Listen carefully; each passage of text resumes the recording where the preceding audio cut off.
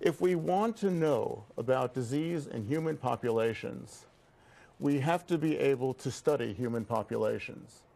We can do excellent studies in rodents, for example, but even the best such study means that we have to extrapolate from one species to another, and therefore studies of human beings are critical. Epidemiology plays this role. What is epidemiology? This slide shows you one such definition. It is the study of how disease distributes in human populations and what determines differences in disease risk among different population subgroups. Why does one group of people have a higher risk of disease than another? What can we learn from that? How can that help us to prevent disease? And if we turn to how epidemiology is used, there are many uses, of which 3 are shown here. First, epidemiology helps us to assess the magnitude of the community burden of disease. How much disease and what type of disease is there in our community? Second, epidemiology helps us to identify the cause of human disease, a critical factor if we're going to be able to prevent disease. And finally, epidemiology is used to study the effectiveness of different types of treatments. In this presentation, I'm going to focus on the second use, to identify the causes of human disease, because this is the use that is most prominent in toxic tort cases. Underlying all this is the basic assumption that disease is not randomly distributed in human populations. That is, some people have higher risks of disease than others.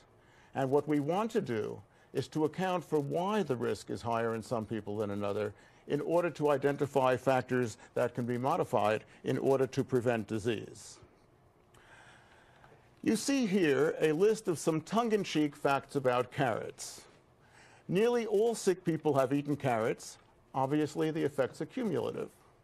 An estimated 99.9% of people who die from cancer and heart disease have eaten carrots. 99.9% of people involved in car crashes ate carrots within 60 days of their accidents. 93.1% of juvenile delinquents come from homes where carrots are served regularly.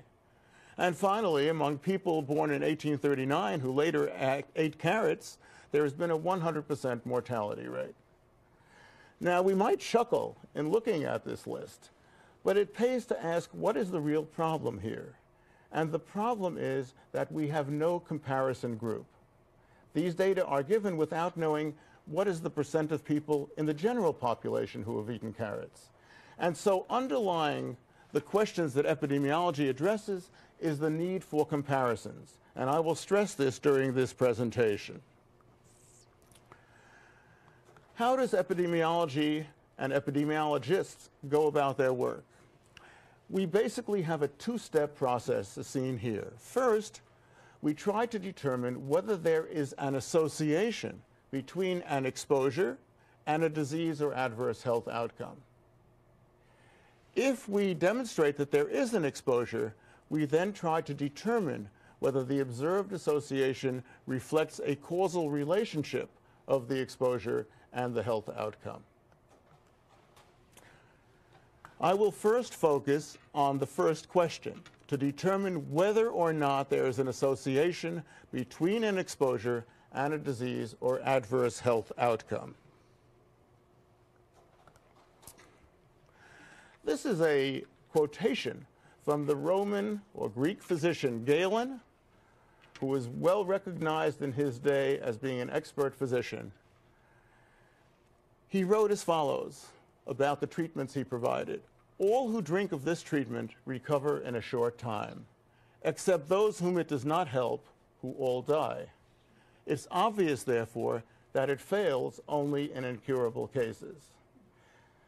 His excellent reputation may have very well been built on the logic implicit in this, because we have here a hypothesis that could not be falsified.